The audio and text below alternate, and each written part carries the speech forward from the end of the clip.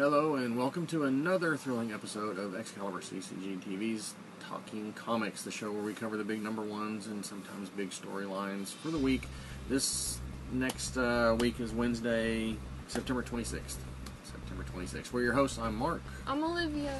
And as always, we are in two locations, here in Shreveport and also up in Texarkana, Texas side.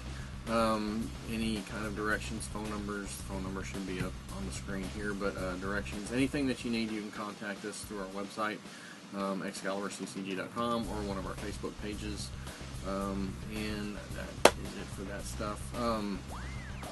Let's jump into the big books for the week. Okay, I'm starting. Okay. This one is one that a lot of people have been adding recently, and it looks kind of interesting. This one is from DC Comics, Heroes in Crisis, #1 of 7, from Tom King and Clay Mann. There's a new kind of crisis threatening the heroes of the DC Universe, ripped from real-world headlines by CIA operative turned comics writer. That's a lot of dashes. Tom King. How does a superhero handle PTSD?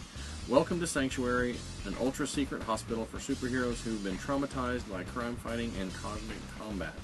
But something goes inexplicably wrong when many patients wind up dead, with two well-known operators as the prime suspects, Harley Quinn and Booster Gold. It's up to the DC Trinity of Superman, Wonder Woman, and Batman to investigate, but can they get the job done in the face of overwhelming opposition? We'll find out in 7 issues. Yep. Okay, Infinity Wars, Iron Hammer, 1 of 2. Marvel, obviously. Al Ewing and Humberto Ramos. Infinity Warps, when Stark Odinson, the brainy but arrogant son of the Allfather, was kidnapped by ice giants and forced to make them an armory. He turned their forges against them and became the armored Asgardian Iron Hammer. Okay, another one of the little mashups they got going on.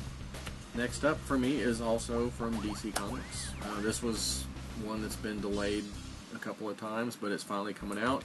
Justice League Odyssey #1. Joshua Williamson writing. Stepan Sejic on the art. Beautiful art. It's going to be a really nice looking book, if nothing else. Spinning out of Justice League No Justice, when a cosmic menace threatens worlds beyond our own in the Ghost Sector, it falls to a new Justice League team to answer the call to battle.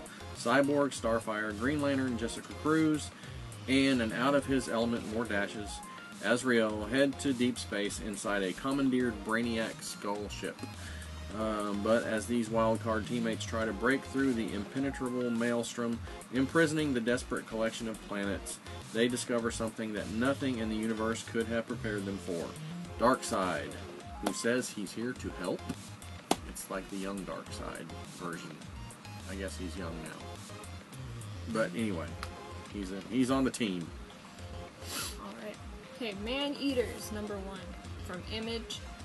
Chelsea Kane and Kate Niemskiet, and cover art by Leah Metternich. Okay. A mutation in toxoplasmosis causes menstruating women to turn into ferocious killer wildcats, easily provoked and extremely dangerous. Oh dear. As panic spreads and paranoia takes root, the fate of the world rides on the shoulders of one 12-year-old girl. Part cat people, part The Handmaid's Tale. Man Eaters will have everyone talking. Okay. Alright. Next up for me is from IDW Publishing. This is Star Trek vs. Transformers, #1 of 4. John Barber and Mike Johnson writing, Philip Murphy on the art, several covers. The Transformers 80s cartoon meets Star Trek the animated series in a no-holds-barred Saturday morning mashup for the ages. At the edge of Klingon space, the Starship Enterprise finds there's more to the final frontier than meets the eye when Kirk and his crew come face to face with the strangest life forms of all, Cybertronians. This unprecedented crossover brings together two of the greatest science fiction universes of all time in the style of their classic animated series. That's right, the Transformers look like the 80s cartoon, and the Star Trek people look like the 70s cartoon. It's kind of cool. A 5-year mission meets a 4 million year war. I'm actually kind of looking forward to this because I enjoyed both of those old cartoons. Yeah. I enjoyed them. You saw them too? Mm-hmm. Cool. Both of The them. magic of DVD. That was VHS. VHS, okay. Stranger Things, number 1, from Dark Horse. Jodie Hauser, Stefano Martino, and a cover by Alexei Bricolot. The nostalgia-igniting hit Netflix original series comes to comic shelves. Follow Will Byers into a dimension of decay and destruction where he must use his wits to resolve to dodge the pursuit of the Demogorgon and escape the Upside Down. Okay, I'm not sure how this is fitting in with the TV show. I don't know if this is from a different perspective, or I'm not sure how this is all fitting in with the. Not sure. Yeah, And the next one looks cool. but we'll find out. This one from Dynamite Entertainment. This is Vampirella, Deja Thoris #1 crossover, just because Dynamite owns both properties, and why not? It should have happened a long time ago. I suppose it seems kind of odd to me, but you know, it might turn out cool. Eric Burnham writing, Ediano Silva with the art, and one of the covers by Jay Anacleto, which is I really like his art a lot. He does very good covers. The encounter that was destined to happen. When an alien ship crashes on Mars, Deja Thoris must risk reigniting war with the Green Martians and becoming dinner for the White Apes. But the stakes are raised so much higher when the ship is revealed to carry Vampirella, who is on a desperate mission of survival, one that might end before it truly begins. And that's like the regular looking Vampirella, not the new futuristic looking Vampirella. So that could very well be fun. That is it for the number 1s for this week. As always, there's tons more stuff coming out. And that leads Number us 2s and number 3s. and number 4s. 750s and all that kind of stuff. That leads us into the current /back issue of the week. You want to lead us off this time? Okay. I got Infinity Warps, question mark is what they've called it in our, reading thing. Soldier Supreme, and it's got 2 covers, and they're both pretty cool. Yep. So you got Captain America and Doctor Strange put together.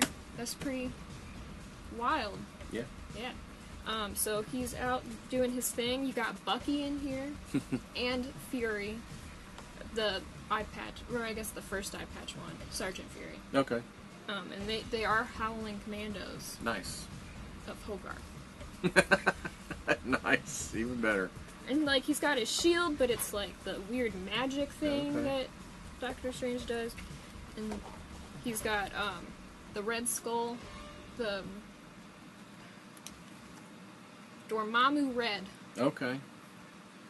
It's pretty cool. Very interesting. And that's a 2-issue? It's a 2-issue. Okay. All right. Cool. Issue 1's good. Cool. You're ready for the next one. Well, yeah, those little mashups are always kind of fun, so good stuff. All right, I'm going back to the 90s. This is back when I started reading a little bit more DC because Marvel was really not that good in the 90s, but until the late 90s. This was one of my favorite books, and this one was kind of the turning point for one of my favorite characters as far as starting to be a badass. This was Aquaman number 2, Peter David and Marty Englund. This is the issue where he gets his hand eaten off by the piranhas because Charybdis is holding his hand in the water, and for some reason piranhas attacked him, which they don't really do unless there's already blood in the water. But anyway, it was cool. The whole story is cool. Him and Dolphin are being held by Charybdis. They wind up breaking free, of course, with a little help, and then the thing happens at the end with the hand and all that, and this is, of course, leading to him getting this harpoon hand that he had for pretty much all the 90s, I think, until the He had it for a 2000s. while. Yeah, he had it for a while until they turned it into a water hand and then regular hand again. But anyway, this kind of upped the reputation of Aquaman a little bit, which kind of made me happy because I've always liked the character. So there was a cartoon where he had to go get his kid, and he ate off his hand because he was like handcuffed to something, so he just ate it Oh, off. that's pretty badass by itself. And my mom was calling him. I was like, Mom, it's just ketchup. It's just ketchup. Oh, goodness. Anyway, that's our current Slashback issues for the week. And that is our show for the week. As always, like, comment. Subscribe. There you go. Let us know what you're looking forward to. And that's it. We will see you next week.